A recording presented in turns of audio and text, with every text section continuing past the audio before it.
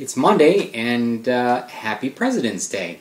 Good thing I actually called the pool before I went to the pool today and got all dressed up and took all my gear over there because they closed at 4 o'clock. So I have a forced day off today, which quite honestly, it's a blessing in disguise because I really need to let my legs and my calves recuperate from yesterday's run.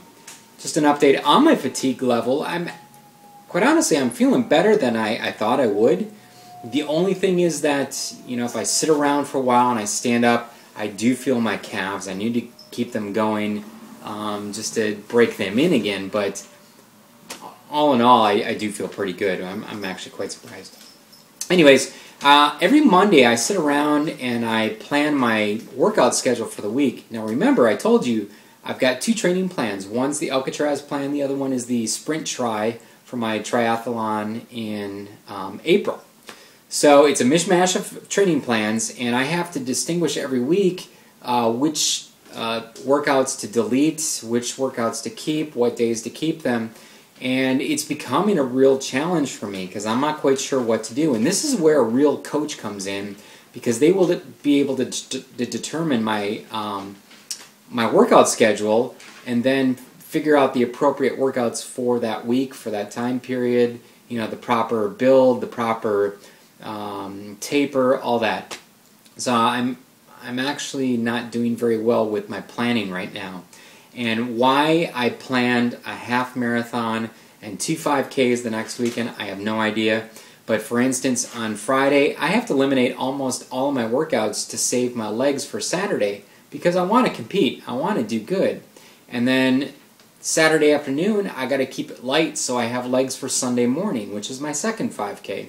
So once again, bad planning and not really knowing the proper way to plan my workouts is an issue.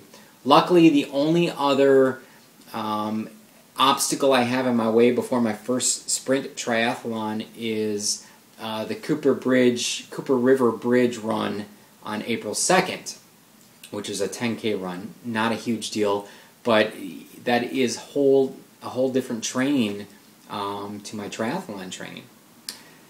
Anyways, off that subject, yesterday I told you I would expose what I had in that box, and that is these tri-clips. Now, for all of you triathletes out there, this is an interesting concept.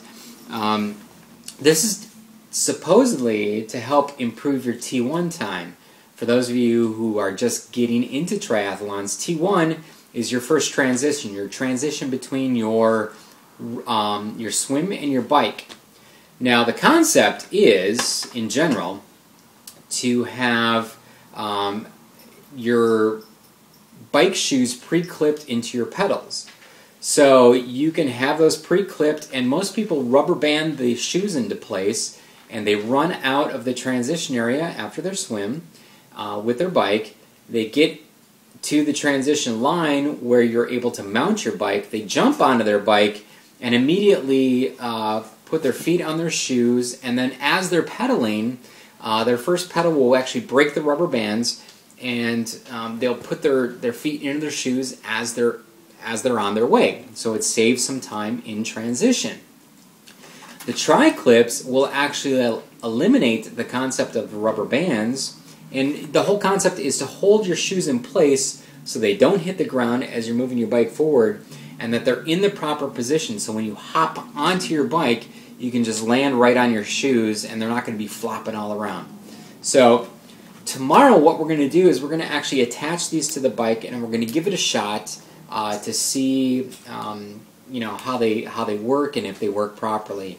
And April 23rd, I think, is my first sprint triathlon. That will be the first time I'll use these. So that will be a very cool way to test them. I'll be your guinea pig once again for this product.